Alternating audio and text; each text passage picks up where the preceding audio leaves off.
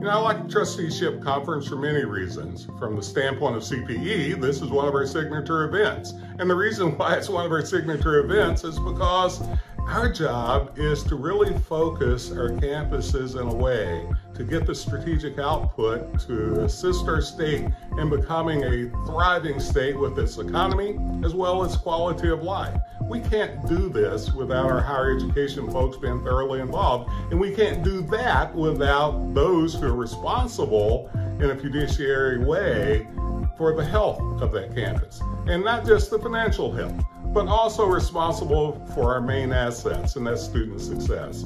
And so we love this conference from a standpoint that it brings us together to build relationships, no doubt, between our administrators and our board members, and in this case with CPE and many of the other people we bring to the table, like our legislators, governor's office, and outside members that's going to help us to think about that relationship being one of sustainability.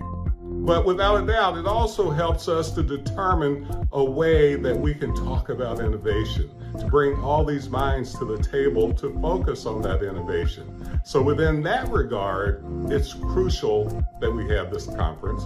And to that regard, it's also beneficial that we look at even making our next conference even better.